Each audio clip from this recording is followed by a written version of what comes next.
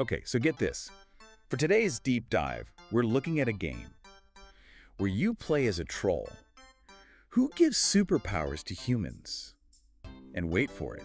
Your goal is to get a key and open a door. Seriously, that's it? Oh, it gets weirder.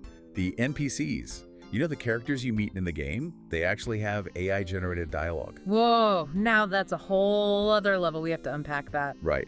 And this was part of Game Dev.js Jam 2024, which, as you know, always has some really interesting submissions. But what I really want to get into is how this even works, because the developer used a wild combination of tools to make this happen. Yeah, looking at the tech stack here, they use Phaser as the game engine, which is pretty standard, but then it gets interesting. Asepsprite for graphics. Asepsprite, isn't that for pixel art? Exactly, and that makes total sense when you see the game. So it's got that retro look. Yeah, a really charming pixel art style, like something straight out of the 80s. I can already tell where this is going. They probably use Beepbox for the music. I got it. Yeah. That classic 8-bit chiptune sound, it all adds to the overall retro vibe. Okay, so we've got pixel art graphics and chiptune music. What else did they throw in? Well, for sound effects, they use something called ZZFX. I'd never heard of it before, to be honest. Me neither. Was it some kind of like sound effect library? Kind of, but not really. It actually lets you code sound effects directly, which is pretty neat. Wow, the developer really got their hands dirty with this one. But what really caught my eye was how they did the voice acting. Speech Synthesis Voice API and VoiceChanger.io. That's pretty ingenious. Right. Talk about working smarter, not harder. They took a free text-to-speech engine and then ran it through a voice changer. So budget-friendly and incredibly creative. It really shows you don't need a ton of fancy tools to make something cool. So let's get into the gameplay a bit. You're this troll, and your goal is to open a door, but you can't touch the humans. Aha, and that's where the superpowers come in. Some of these are hilarious. I bet. You've got your typical super jump, levitation, those kinds of things. Yeah. But then it gets weird. Weird doesn't even cover it. We're talking powers like no shit and I'm blue. Hold on, no shit. What does that even mean in this context? And I'm blue.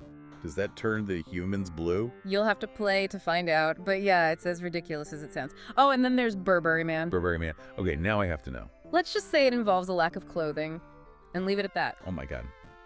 Out of all of these powers, though, the one that really changes the game is Switcheroo. Switcheroo? What's that one do? Make the humans switch clothes. Even better. Yeah. You get to swap places with an NPC. No way. You mean you actually inhabit their body and see the world through their eyes? Exactly. It completely changes how you think about the game. Especially with the AI controlling those characters. Imagine the possibilities. It's wild, right? But that brings us to how the NPCs were designed. Because each one is procedurally generated. Different clothes, different body parts, different hairstyles. It's amazing how much personality they have. Yeah, it's like a random fashion show happening in the game.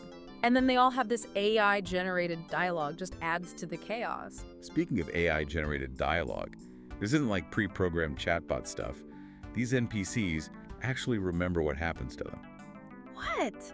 So their dialogue changes based on your actions? Yeah, it can.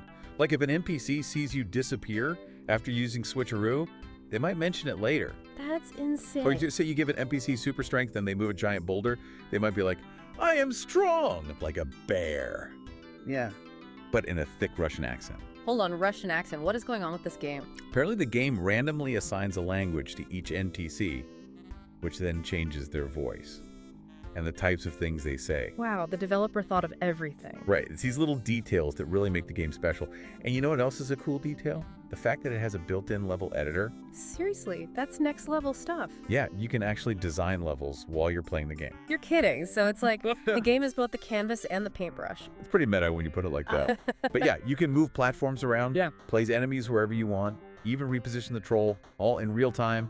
That's amazing. Talk about creative freedom. Right, and it makes experimenting with different level designs so easy. Yeah. Because you see the changes instantly. I bet. Although, I'm guessing you don't have complete control over everything. Well, you're right. It's not totally limitless. Some things you still have to tweak manually.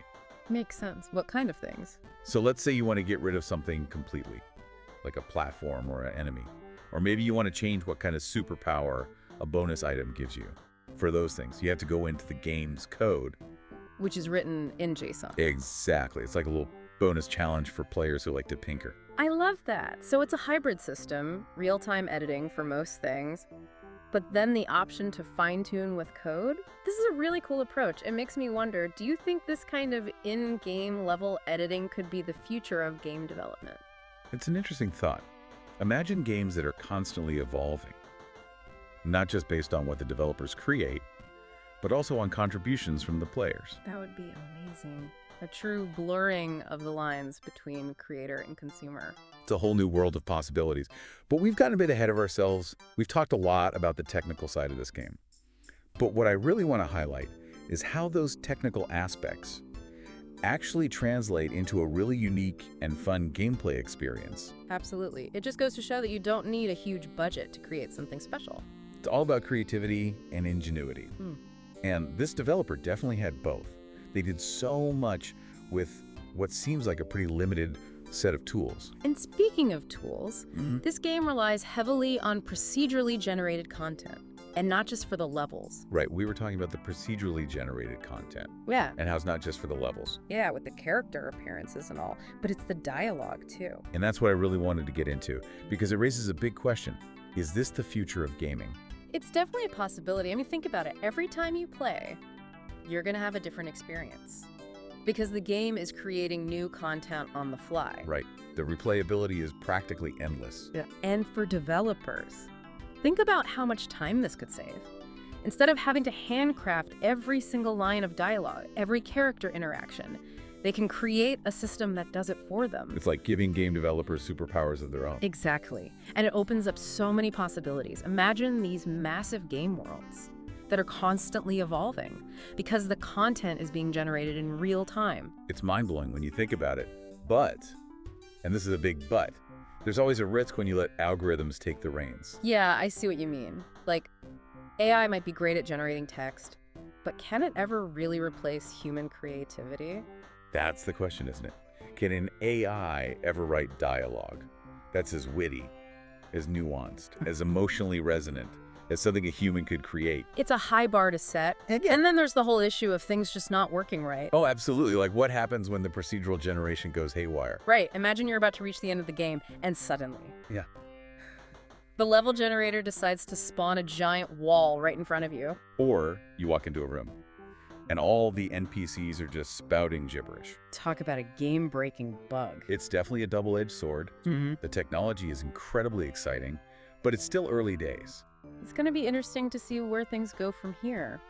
But ultimately, it comes down to the developers. They're the ones who have to use these tools responsibly and find that balance between human creativity and the power of AI. And that's what it's all about, isn't it? Finding that synergy, where AI enhances human creativity, not replaces it. Like giving an artist a paintbrush that can blend colors on its own. It doesn't make them any less of an artist. It just gives them new ways to express themselves. I love that analogy, and I think that's a perfect note to... Oh, sorry, were you about to say something? Sorry. I was just going to say that I think that's a perfect note to wrap up on.